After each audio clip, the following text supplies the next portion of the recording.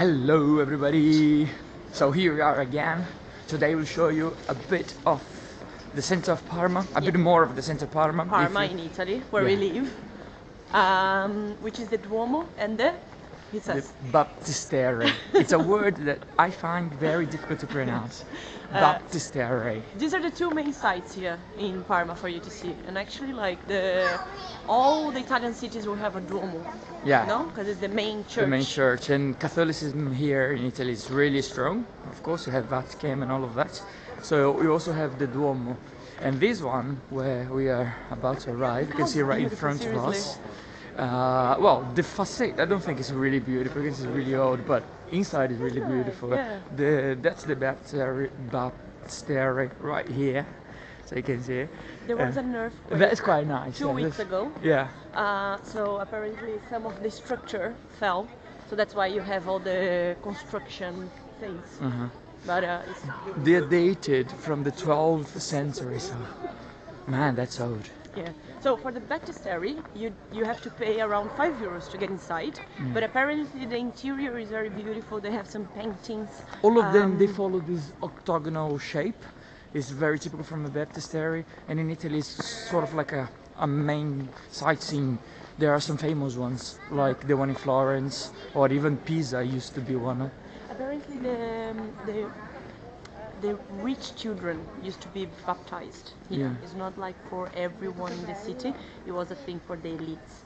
And but the Duomo, you don't pay to get inside. And it's absolutely amazing. It's pretty much a museum because the art in it, it's beautiful. Yeah. We're gonna get inside. We cannot talk, but let's see. I hope you can see. Yeah. We can grab something.